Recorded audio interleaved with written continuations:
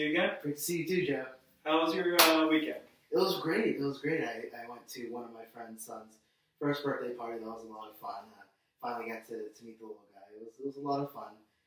He got to meet Alex, so it was good. It was a long weekend, but it was really nice. Good, eventful. Yes, very eventful. I like it. So we talked a little bit about your dad last week. Yes. So let's get to know your mom a little bit. Okay. Well, I don't know if I've told you before, but my mom, or at least both my parents, were born in Haiti. My mom moved to the States, I believe she was 18 or 19 years old. So she's been in Miami she was in Miami for a long time. That's where her and my dad met. Right. But my mom is the one that taught me how to cook. She kind of forcefully a little bit. It was, come help me in the kitchen.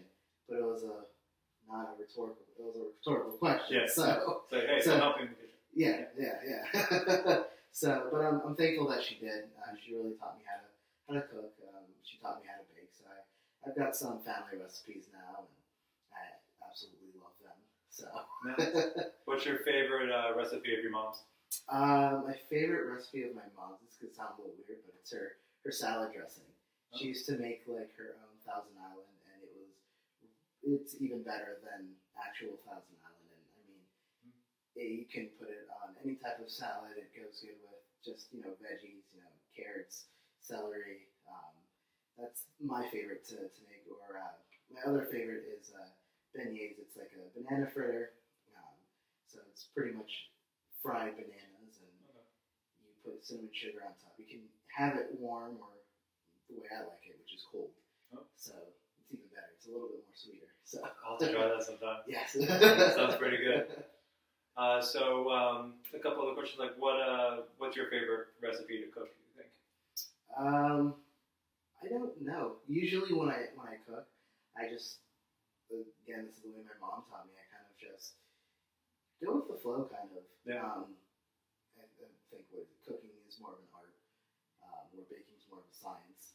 So cooking, whatever I'm cooking, whether it's chicken, veggie sausage, whatever it is, I kind of just go with what I'm feeling, and sometimes it's a little spicy, sometimes it's not. I've learned to not be so heavy-handed with spices. Sure.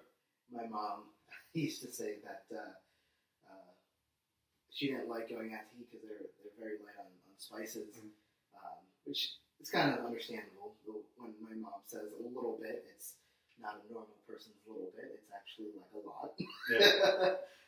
So that's how I used to cook. I used to cook with a lot of spices, pepper, salt, cayenne pepper, just anything I can get my hands on. I love using fresh garlic, fresh parsley. So I just kind of go with the flow and cook what I'm feeling. Nice. You did well, Mom. Good job. His cooking, for the audience, his cooking is very good. I've had a couple of his recipes. So we have a little surprise next week.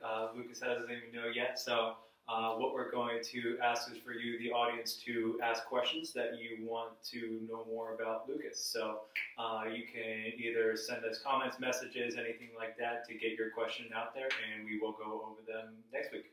All right, sounds like a plan. Very cool. All right, well, I will see you next week, sir. Sounds good.